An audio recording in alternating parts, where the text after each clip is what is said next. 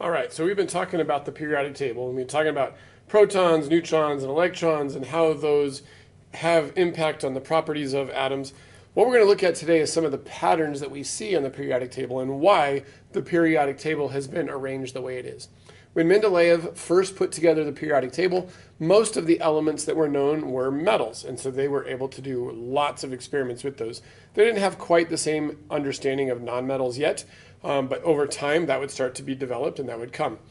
In a few years after Mendeleev, a lot of things were developed, a lot of things were changed, and so we see these patterns that began to develop, and that's why it's called the periodic table. Everything within a group tends to have similar characteristics. So the four big patterns that we look at in first year chemistry are these four that you see on the board: reactivity, atomic size, ionization energy, and electronegativity. Each of these has a trend based on the type of element that we are looking at. So what we're going to look at here first is we'll look at reactivity. So what does reactivity mean? Well, what we mean by reactivity is whether or not that thing reacts vigorously or if it just kind of reacts a little bit. For metals, that reactivity is going to be related to size, and we'll talk more about that when we look at atomic size. But the larger the atom is means that the valence electrons are going to be further from the nucleus, valence electrons being those outermost electrons. So when you go down a group, they will in turn react more vigorously.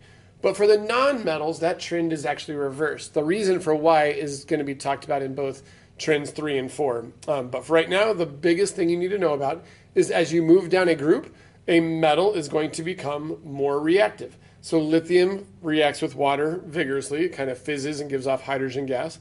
Sodium will react a little more vigorously and it'll give off more gas and a little bit more energy.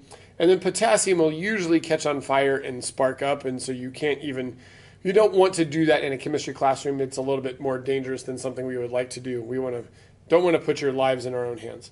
For the nonmetals, the trend is the other way around. For nonmetals, the higher on the periodic table it is, the more reactive it will be. Remember, nonmetals include all of the noble gases. So the noble gases, they don't really want to react at all. And so we can't say that it's anything across a row or up or down. The reactivity is literally different both for metals and nonmetals. It becomes more reactive for a metal as you move from right to left, and it becomes more reactive for a nonmetal as you move from left to right. Fluorine is the most reactive of all of the nonmetals.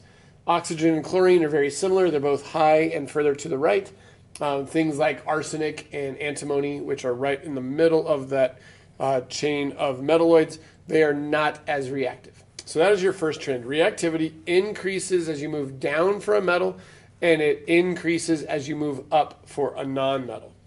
The second trend is called atomic size. It is how large an atom is. So essentially, we're looking only at one thing. How far do the electrons get away from the nucleus? The farther the electrons are from the nucleus, the greater the size of that atom will become. So there's a couple different things that we have to think about here. When we add more protons, we are also adding more neutrons. If you recall, the protons and protons and electrons have to be the same number for a neutral atom. So the number of electrons is equal to the number of protons. So we would think, okay, I'm adding in more protons, I'm adding in more neutrons. I keep saying neutrons and I mean electrons. We keep adding more electrons while we're adding protons, so we would expect the entire thing to get bigger. But remember, we talked about electron configurations, and we said that there are different energy levels. As long as I am putting electrons into the same energy level, the size of that is not going to increase. In fact, it's the exact opposite. The size decreases.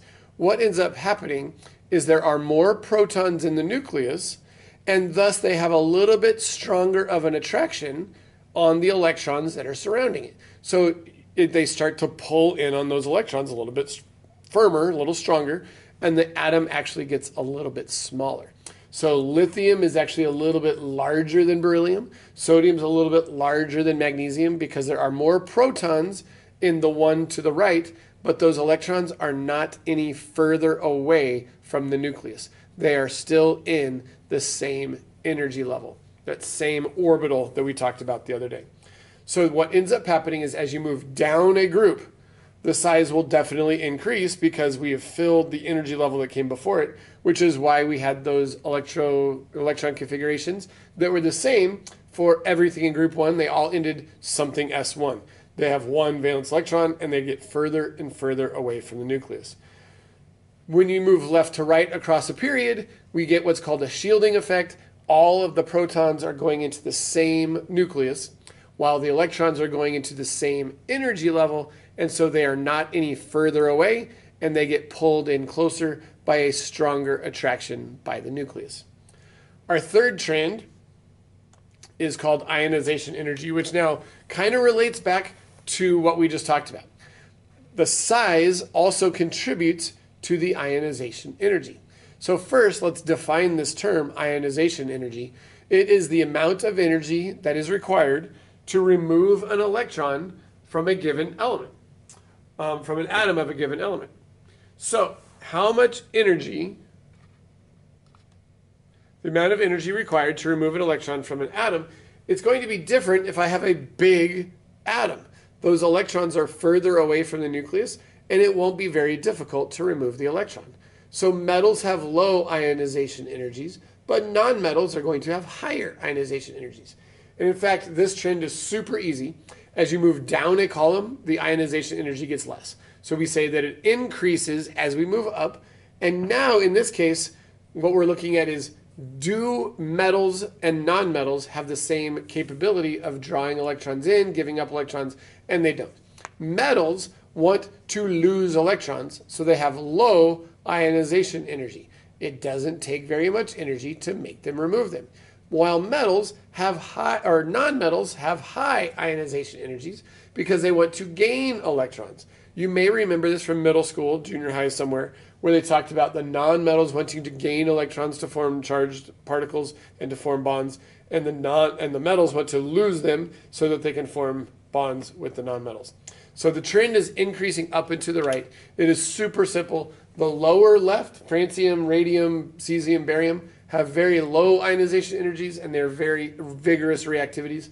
Fluorine, oxygen, chlorine, sulfur, upper right corner, but not counting the noble gases. They have strong amounts of holding on to the electrons, and so it takes a lot more energy to remove those electrons. They have the highest ionization energies. And honestly, the noble gases have even higher ionization energies because they don't want to lose electrons at all. However, helium, those first electrons are so close to the nucleus that they are harder to pull them off than neon would be. And finally, the fourth trend that we look at is called the electronegativity. Now, this is a term that we haven't talked about at all. We're introducing this term now to start to understand things later.